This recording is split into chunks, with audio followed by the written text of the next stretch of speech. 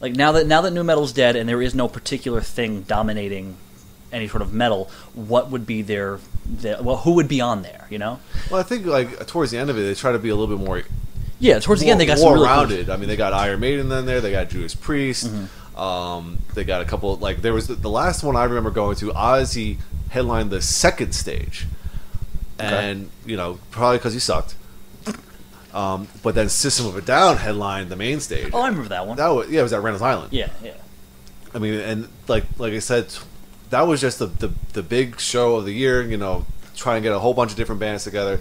Now you got like these festivals that are also very geared towards their particular sound. Like the Summer Slaughter Festival is like you're getting a bunch of death metal bands, and that's all you're gonna get. Yeah. Ozzfest, at least you got Ozzy, you got System of a Down, two completely different bands. You got Black Label Society, then you got a couple of the up and comers, and then a couple of the random headliners on the main stage, and they're all vaguely different. They all had something different to offer. That's the weird thing, because like how much does that mesh?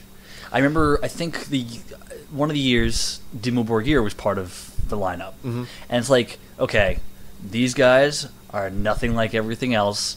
And it's also weird that they're playing in the daytime, but whatever. Yeah. But I'm pretty. That may have been the same year as like Judas Priest. Yeah. I'm like, this is a crazy lineup. How well does that mesh for audiences? I think it depends on the audience, really. Yeah. Like here in America, we tend to not be that eclectic. But if you were to go to a festival in Europe, I mean, the Wacken Metal Festival, you're going to get every single kind of subgenre of metal that we talk about. You're going to get it at that festival. Yeah. Do they all necessarily mesh together? No. No. You're gonna have Blind Guardian followed by like Elvedi followed by freaking Dimmu Borgir. Yeah. I mean, you're gonna get all spectrums of metal in that one show. And I think that's why those big 3-day festivals probably do very well in Europe and not so much here.